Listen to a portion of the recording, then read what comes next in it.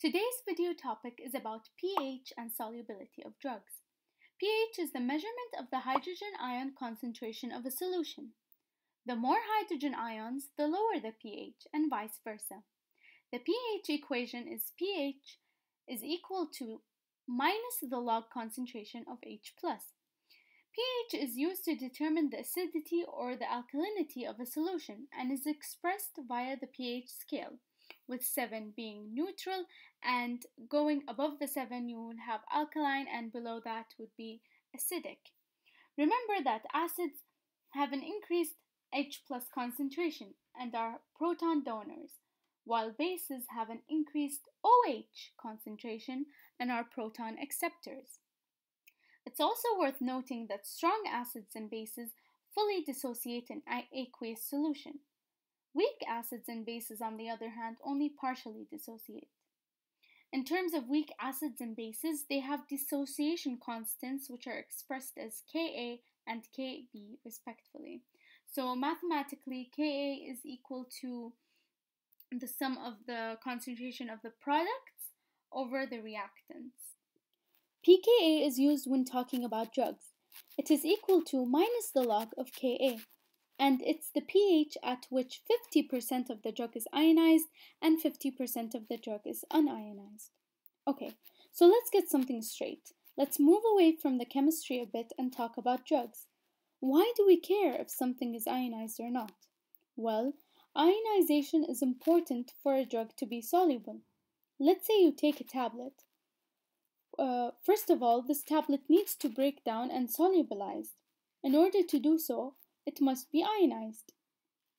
Next, you want the drug to be absorbed into the bloodstream, but it can't do that when it's ionized.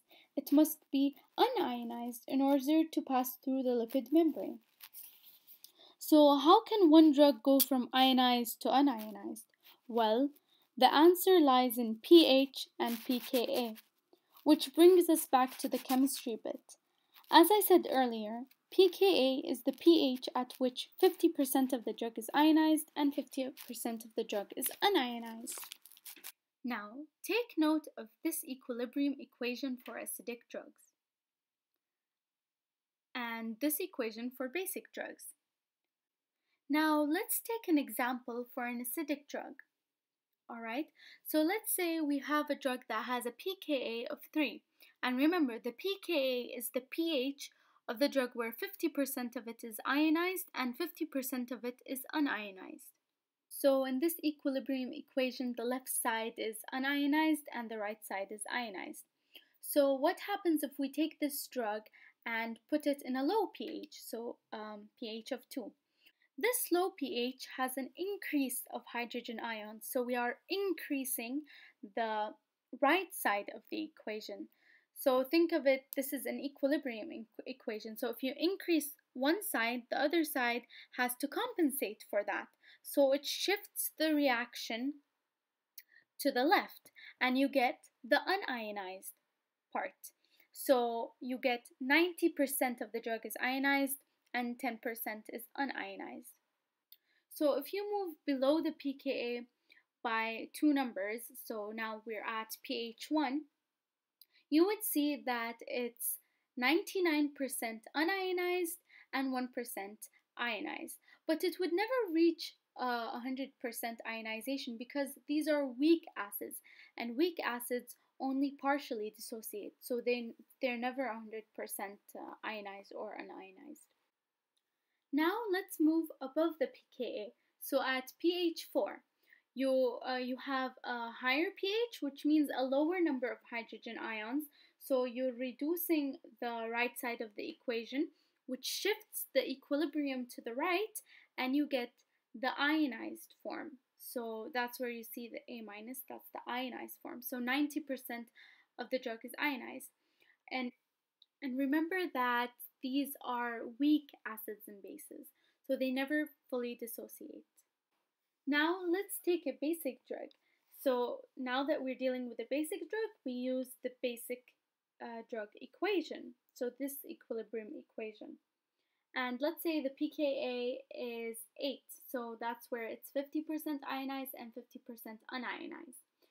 Below, the pKa. So at pH 7, you're increasing the hydrogen ions, which shifts the equation to the left where you get the ionized form. And if you increase the pH, you are decreasing the hydrogen ions, which shifts the equilibrium to this side, and you get more of the unionized form. And remember, to increase solubility is above pKa for acidic drugs and below pKa for basic drugs. AABB.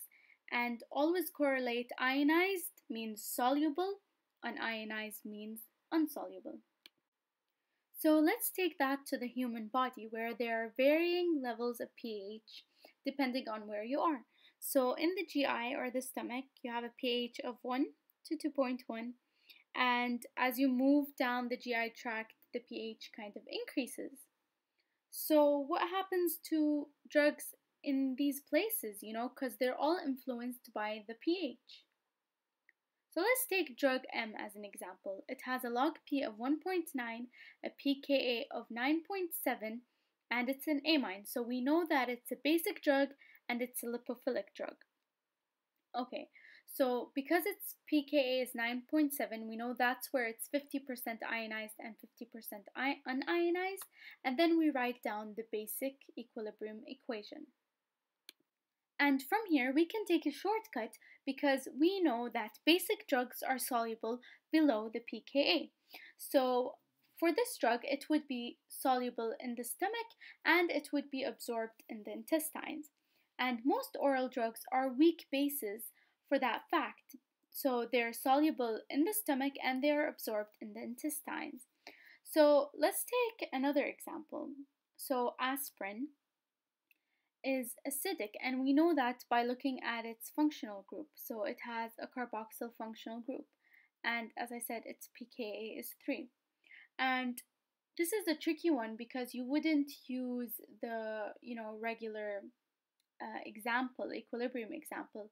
Aspirin is absorbed by a phenomenon known as ion trapping. So in the stomach, it exists in the non-ionized form, and then it's absorbed into the bloodstream in the stomach, because as I said, it's non-ionized, so it can cross through the lipophilic barrier. But then when it enters the blood, it becomes ionized again, and it prevents it from going back to the stomach. So the ion is kind of trapped in the blood, and that's ion trapping. Let's take another example. So paracetamol. Paracetamol is a basic drug and it's an amine. Alright, its pKa is 9.4. So where is it absorbed and where is it soluble? Because it's a basic drug, we can take that shortcut again without using the equation. So below the pKa, it's soluble. So it would be soluble in the stomach and the upper part of the GI, and it would be absorbed in the intestine.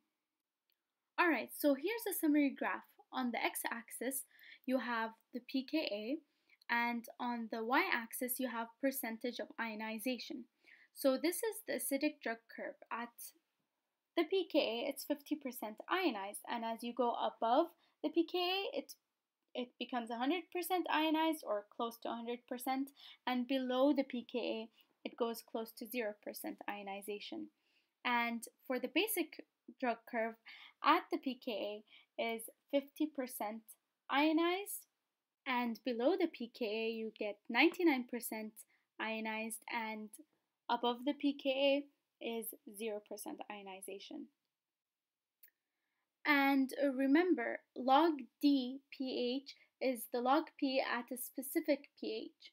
So let's take this example. You have two drugs, drug X and drug Y. Drug X has a log P of 4.2 and drug Y has a log P of 4.4. So you would say they have the same lipophilicity. However, when tested at pH 7, drug X had a log P of 4 and drug Y had a log P of 1.5. So you see that the lipophilicity changed just by changing the pH, and that's what I was saying about the human body, the different changes in pH can influence drugs. In summary, for acidic drugs, this is the equilibrium equation we use, and remember that solubility increases above the pKa. Whereas for basic drugs, this is the equilibrium equation, and solubility increases below the pKa. Thanks for watching.